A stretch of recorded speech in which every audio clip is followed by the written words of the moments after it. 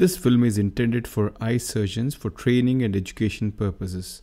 Viewer discretion is strongly recommended. Hello friends, this is Dr. Deepak Megur, and today I'll be presenting a case of a traumatic cataract with secondary glaucoma. This is a 40-year-old lady. She sustained a penetrating injury with a stick about 3 days back, and she presents to her hospital with this clinical condition. We can see a sealed corneal wound of entry, the anterior chamber extremely shallow, and the anterior capsule is ruptured. The swollen lens matter is causing a nearly flat anterior chamber. Patient has severe inflammation, and she also has a severely raised intraocular pressure. It's almost 70 millimeters of mercury. Not surprisingly, even with all anti-glaucoma medications and IV mannitol, the intraocular pressure refuses to normalize. This case surely requires an urgent surgical intervention. The patient was taken to the OR on the next day after IV mannitol and anti-inflammatory therapy and anti-glaucoma medications.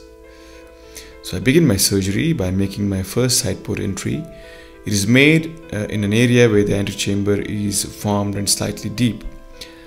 However, I postponed the second side port entry as I realized that the anterior chamber in that quadrant is absent, and I'm more likely to damage the underlying iris or the anterior capsule if I proceed with the second side port incision.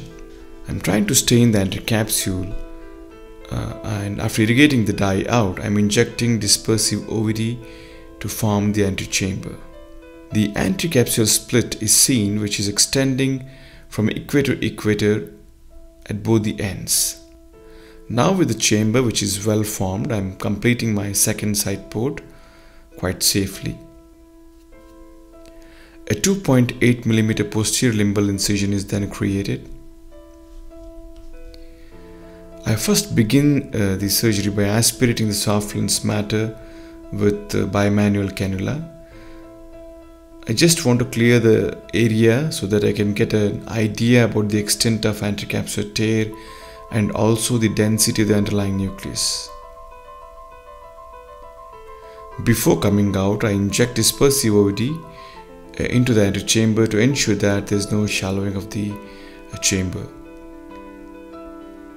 At this stage, I am unable to judge the presence of any associated posterior capsular tear.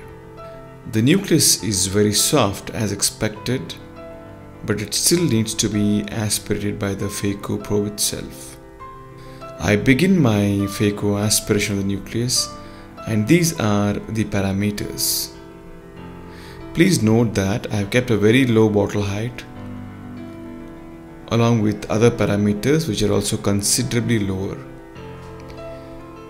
The low infusion pressure is critical since it helps me to prevent sudden deepening of the anterior chamber, which could then extend the anterior capsular tear beyond the equator onto the PC. So carefully the soft lens matter is aspirated, which is coming out in piecemeal manner. This entire process is done while maintaining the stability of the anterior chamber and not compromising its equilibrium. Once the soft nucleus is aspirated out, the remaining cortex is aspirated using bimanual irrigation aspiration system.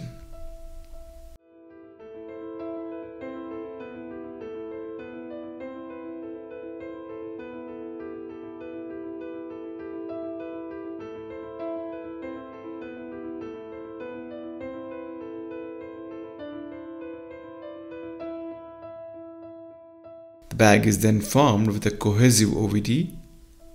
I'm implanting a multi-piece hydrophobic acrylic lens into the bag. Care is taken to ensure that the haptics of the lens are oriented 90 degrees to the quadrant of radial extension of the anterior capsular tear. The OVD both in front and behind the lens is then gently aspirated out, and that's it, the case is done. And this is the first day picture of the eye. Well, there's a dramatic improvement in the clinical condition. The patient is very much relieved of her pain, The intraocular pressure is come back to normal, and she's having a decent amount of vision in the immediate post-op period. She continues to do well in the coming weeks. But the 3 points we can learn from this case are: in eyes with traumatic cataract and ruptured anterior capsule, which is causing secondary glaucoma and uveitis, early surgical intervention should be the norm. Secondly, the post-operative outcomes are excellent in such eyes if early and timely intervention is carried out, provided there is minimal collateral damage to the other parts of the eye. And finally, during surgery, care needs to be taken in maintaining the anterior chamber stability and equilibrium, which is critical in minimizing the chances of extension of the anterior capsular tear well beyond the equator and into the posterior capsule. Thank you for attention and hope this helps.